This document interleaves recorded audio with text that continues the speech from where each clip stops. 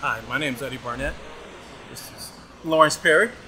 and together we have brought a program to Norcross, and I won't say that we chose Norcross, but Norcross chose us.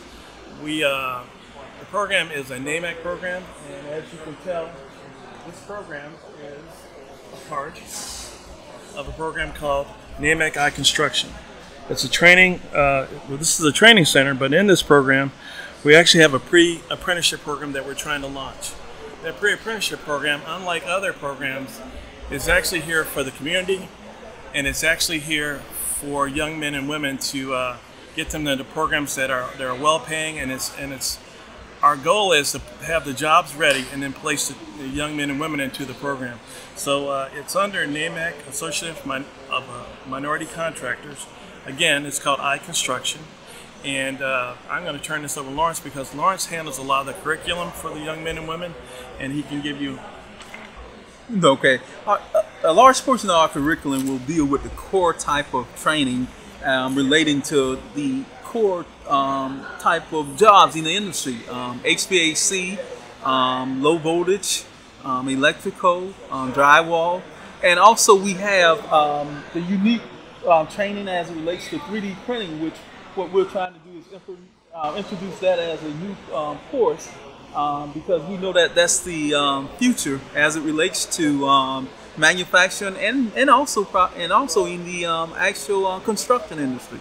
And we also introducing a new concept which we call bridge training, where we're going to look at training individuals on exactly what they need to know when they first enter into a job. So their first day on the job, our training should have them ready to be productive. And in addition to that, we're looking at the technologies that allow the individual to start off at a pay grade that's higher than just the regular pay grade. And when I'm talking about the technology, we're talking about building automation. We're talking about training in 3D printing. We're talking about training in